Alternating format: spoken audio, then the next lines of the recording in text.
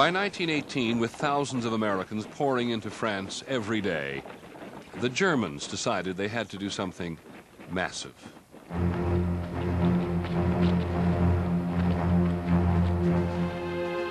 In March 1918, the German army tried its last major gamble, the last major offensive on the Western Front, and it was successful. It was a remarkable moment. The Western Front moved. The war of movement finally arrived. And after years of impasse, the Germans suddenly threatened to overwhelm the Allies and actually capture the French capital, Paris. The Germans had a fire. They called it sweeping fire. Everything up on earth got hit. They either was wounded or died. The threat to Paris was so severe that 1 million people simply left the city. The Germans got to within 30 miles.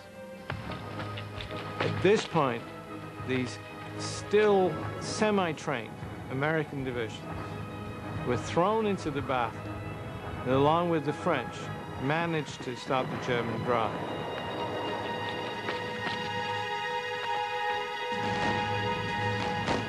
The Germans had put everything into this last desperate effort, and when it was over, they were finally spent. Along the Western Front,